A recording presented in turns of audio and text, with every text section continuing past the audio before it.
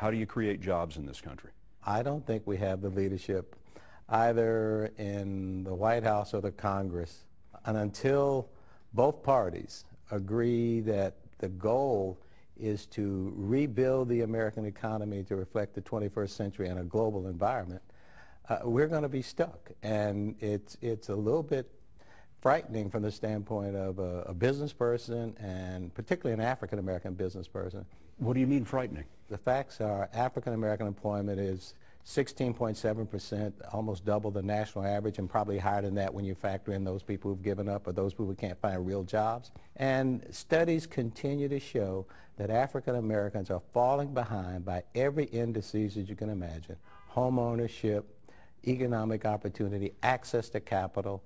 And that, to me, creates a prescription that could lead to two societies, separate and unequal, but also to a lot of social unrest.